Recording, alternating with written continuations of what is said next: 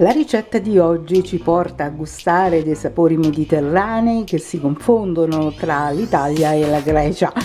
Andremo a proporre la pasta, in questo caso i ditaloni rigati, allo yogurt greco, lo yogurt bianco intero, zucchine, pomodorini, basilico. Sono solamente alcuni degli ingredienti che andremo a usare oggi. Venite con me ai fornelli, una ricetta fresca, gustosa, da proporre in tutte le stagioni, ma in particolare in quella più calda, in quella primaverile ed estiva, perché no? Come prima cosa ho messo a riscaldare un pochino d'olio in padella insieme ad uno spicchio d'aglio e qui ho tagliuzzato le zucchine finemente, ho anche aggiunto un pochino di basilico che adesso andremo a mettere appunto a caldo insieme alle zucchine e poi anche a freddo nel condimento finale della pasta. Allora facciamo trifolare le zucchine così un pochino in padella, tanto per dargli una leggera scottatura, diciamo così,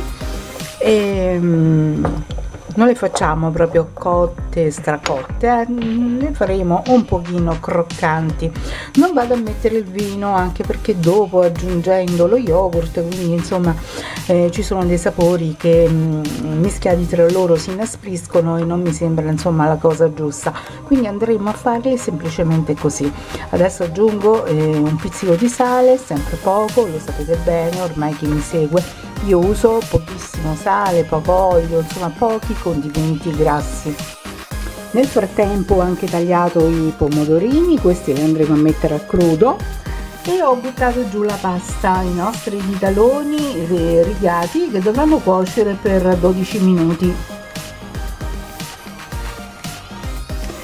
Pasta scolata e freddata, mi raccomando, passatela sempre sotto l'acqua fredda, sotto il getto dell'acqua fredda, ok? E adesso iniziamo a condirla. Mettiamo i nostri pomodorini che ho tagliuzzato.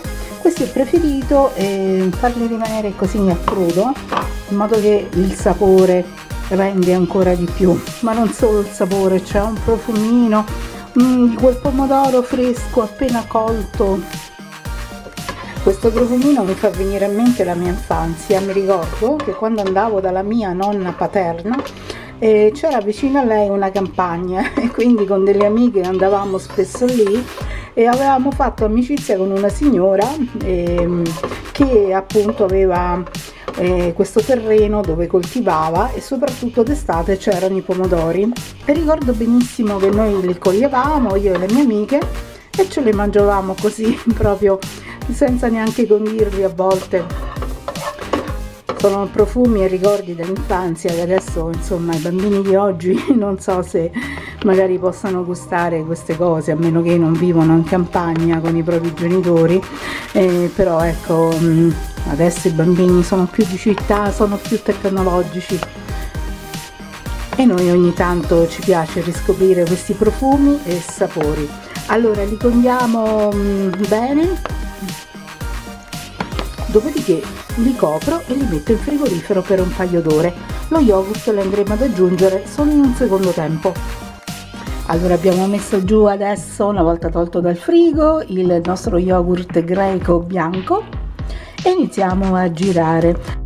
Diciamo che abbiamo combinato un po' i colori della bandiera italiana, il bianco, il rosso e il verde, sapori e colori made in Italy.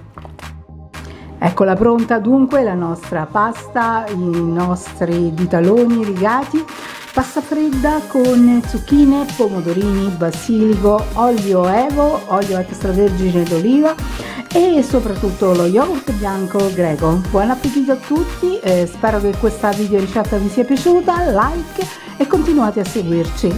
Bye bye!